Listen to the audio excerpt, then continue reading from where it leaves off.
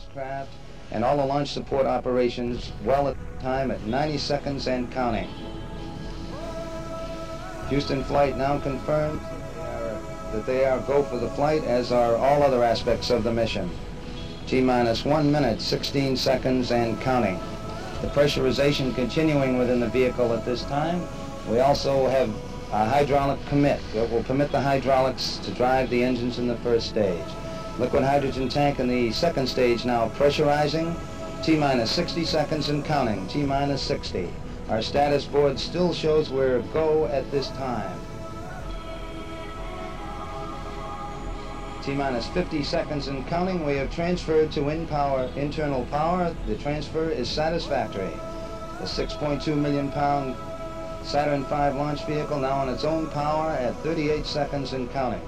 To repeat, the ignition sequence will start at 8.9 seconds. We'll be looking to lift off at 0. T-minus 30 seconds and counting. We'll count down from starting at T-minus 20. T-minus 25.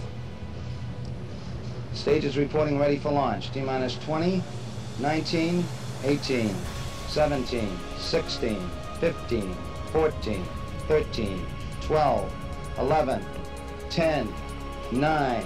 Ignition sequence starts. 5, 4.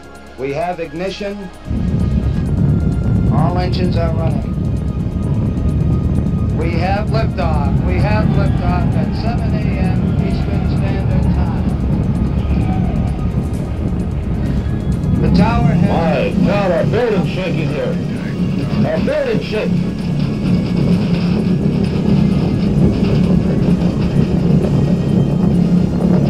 Oh, it's terrific. The building's shaking.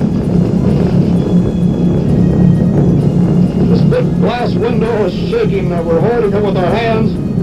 Look at that rocket go into the clouds at 3,000 feet.